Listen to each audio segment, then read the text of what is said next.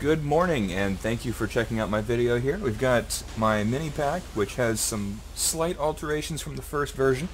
It's going to be 1.0.2, and it still has the same vehicles. We've got the Ablaze, the TheGreatHurk, and Captain 14's Crown Vic 2011s on the left, the TheHurk's 2016 Ford Police Interceptor Utility in the middle, and Bxbuggs123's 2011 Crown Vic here on the right.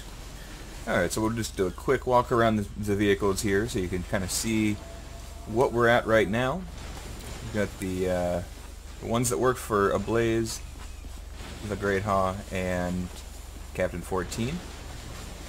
Did change up the color just a little bit, tried to get rid of some of that purple. Also realized in my latest editing that Portland does have the letter E on the left side there. I don't know how I missed that in all the pictures and the fact that I live nearby, but we've got those in there as well.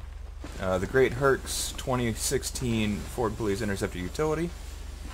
Brought the text to fit in a little bit better, and also fixed up the coloring, fixed up the size of the Sworn to Protect logos.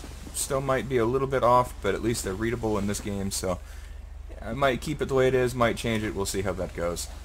And of course the Bxbuggs Crown Vic, very similar to the one that works for the other three. The main difference that I see between these two models is that this one I can change the license plate. I was really glad to be able to do that to make it at least match up with Oregon's publicly owned vehicles. But overall the pack is coming together pretty well.